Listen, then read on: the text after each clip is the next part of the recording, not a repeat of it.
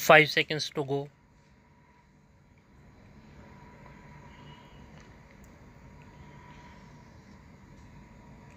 Start. This bill does not form part of what is called the Hindu Code series of bills.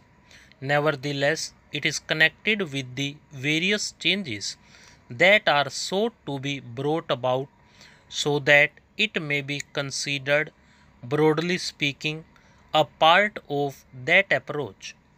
During the last many years, we, this House, and its predecessors have been considering this matter in various forms. At least one, two, or three occasions, I gave an assurance to this House that we shall expedite this matter. But somehow or other, my assurance did not produce much effect on the situation, and in spite of our wishes, there has been delay. It is true that in a matter of this kind, one cannot rush on, and one has to give every consideration to various viewpoints in this House as well as outside. Nevertheless, it is rather unfortunate that there has been such considerable delay. Therefore, it is a matter of peculiar satisfaction to me that we are at last coming to grips with these problems in the shape of this bill and one or two others that will follow.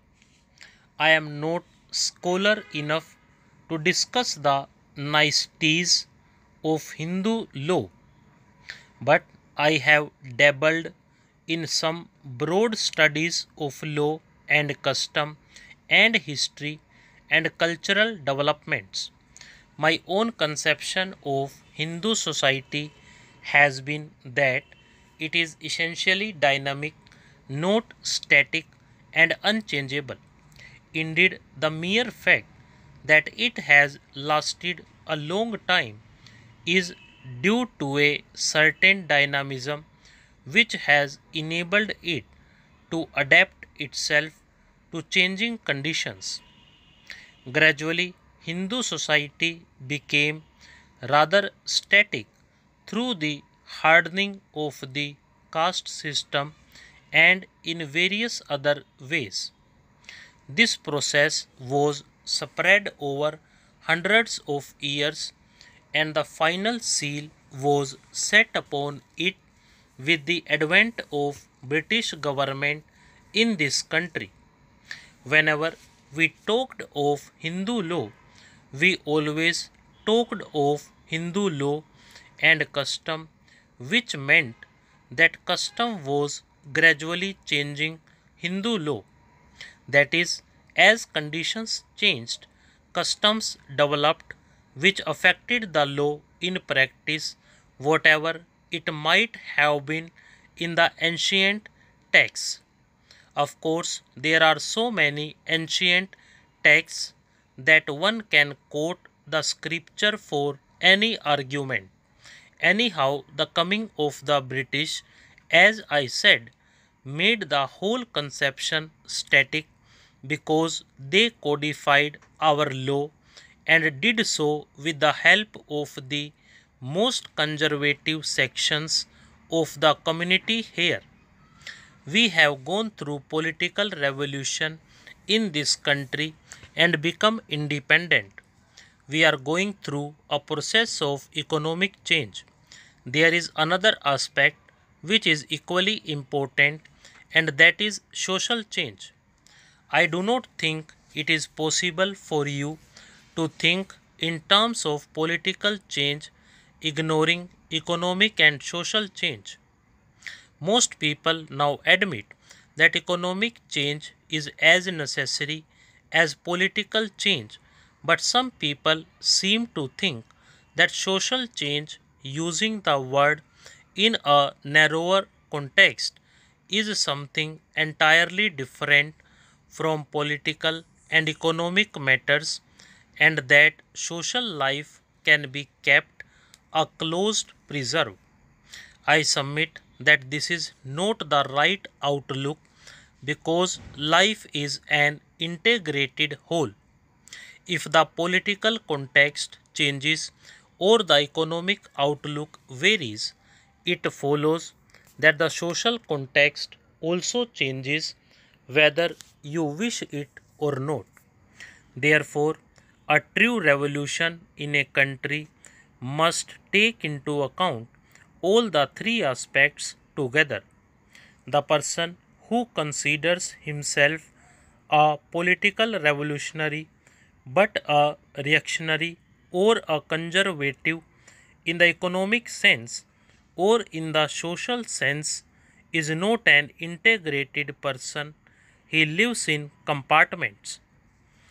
Take the problem of untouchability. I cannot quote the sacred books, but many people hold that the sacred books enjoined it on them. Nevertheless, we came to the conclusion long ago that it must be done away with not only because it was unjust, but as Gandhiji repeatedly said, for the very survival of Hindu society. That is to say, this important social change became essential even from the narrower point of view of Hindu society itself. That manner of thinking has to be applied to other problems of human relationships as well. After all, the biggest problems of the world are human relationships, whether of one individual with another, or an individual with a group, or one group with another group. So far as this particular bill is concerned, as the House knows, it is a permissive measure. It is not forced down anybody's throat.